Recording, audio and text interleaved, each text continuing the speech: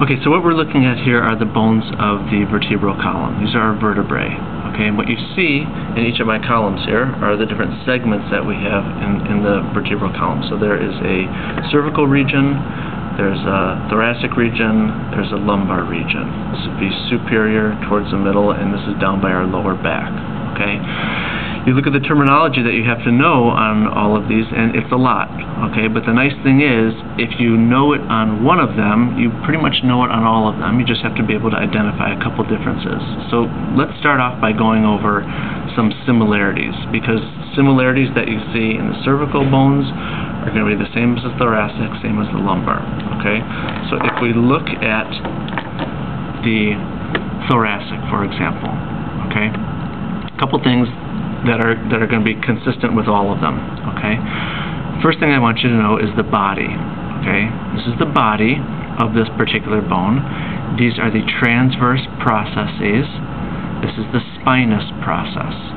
So body, transverse process, spinous process. If I turn this to the side slightly, you'll see making up this vertebral arch are a couple other structures. The name of this area of bone between the body and the transverse process is the pedicle.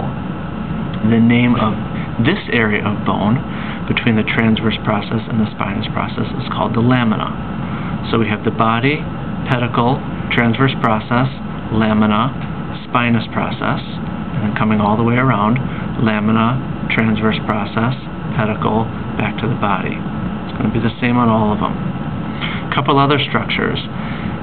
These are the superior articular processes. If I showed you the posterior side, on the bottom we have the inferior articular processes. Okay, so superior because it's on top, articular because it's going to articulate or touch another bone, process, it's a projection or an outgrowth, the face of this being the facet. So superior articular processes, inferior articular processes. The way this works is when we have vertebrae stacked on top of each other, like they are in you and I, the inferior articular process of the bone on top and the superior articular process of the bone on bottom are going to sit together like this, over and over and over and over, all the way down the spinal column.